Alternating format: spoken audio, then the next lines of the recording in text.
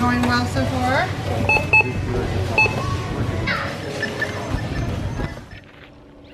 So today I lined up 28 bell peppers. We're gonna find out how many bell peppers it takes to stop at a 9mm.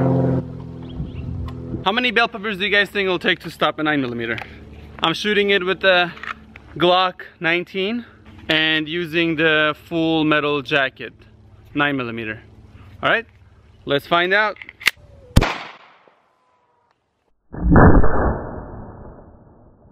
As you can see, I hit it dead center right there. So 2, 3, 4, that's a big hole. And keep in mind, these bell peppers are hollow inside. 7, 8, 9, 10, 11, 12, 13. It started kind of curving off because I'm starting to hit the corner on the top right there. 15 didn't even hit, and then it skipped and hit 16, and that was that. And there's no bullet here, so I'm gonna shoot it one more time and see if we can get a different result. Okay, so I'm gonna turn these peppers around so we have a solid surface. So there's our entry right there again. So that's 1, 2, 3, 4, 5, 6, 7, 8. It's starting to go towards the bottom. 13. So it keeps stopping right around 16, 17. It is not going further down. There's some seeds.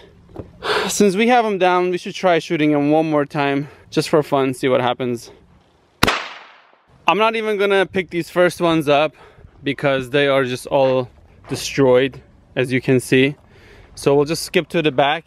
This is our 19th one, 19th, 20th, 21, 22, 23, 24, 25, 26, 27, 28. It went through all of them this time around. Okay, so unfortunately we didn't have the bullet, but Glock 19 versus bell peppers, 28 of them. The Glock 19 won, and it passed right through all of them. Alright, I hope you guys enjoyed these results. Give it a thumbs up if you guys liked it. Don't forget to subscribe, and I will see you guys later.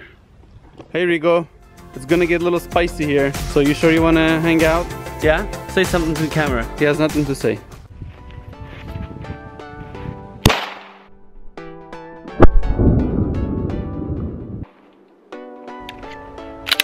My batting might not be the best, but my shooting is alright. What do you guys think?